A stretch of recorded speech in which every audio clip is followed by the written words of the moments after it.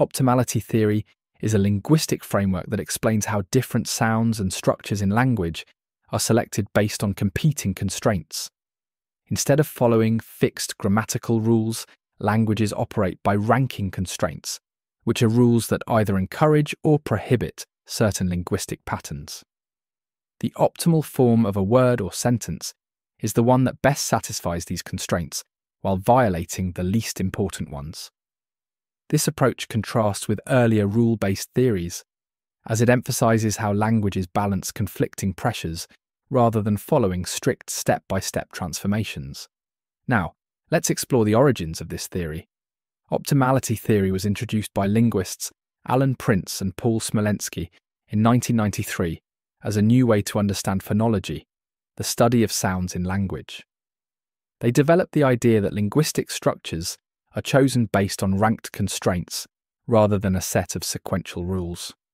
Their work was influenced by earlier theories in generative grammar, but sought to explain why languages sometimes prefer less complex or more natural-sounding forms.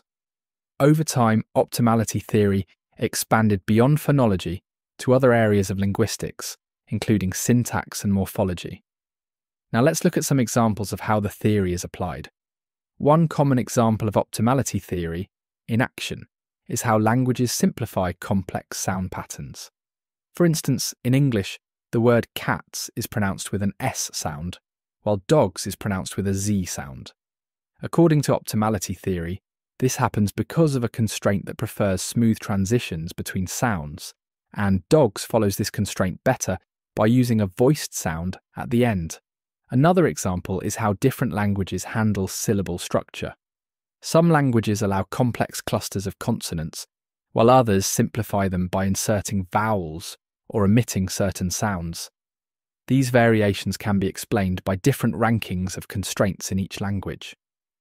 Now let's look at some strengths of optimality theory.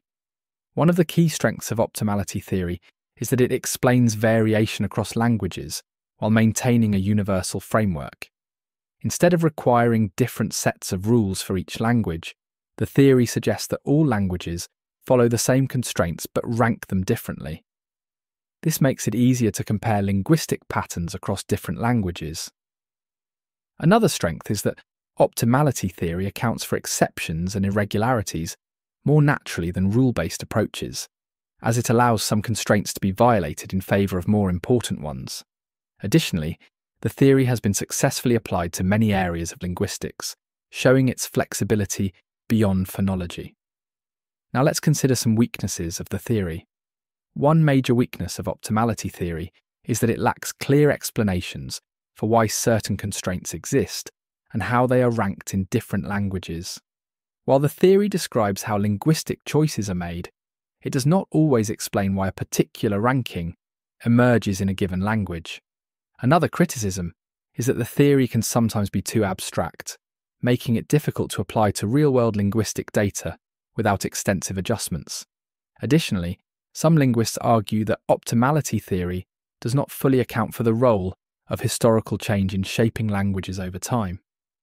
Despite these challenges, optimality theory remains an influential framework in modern linguistics.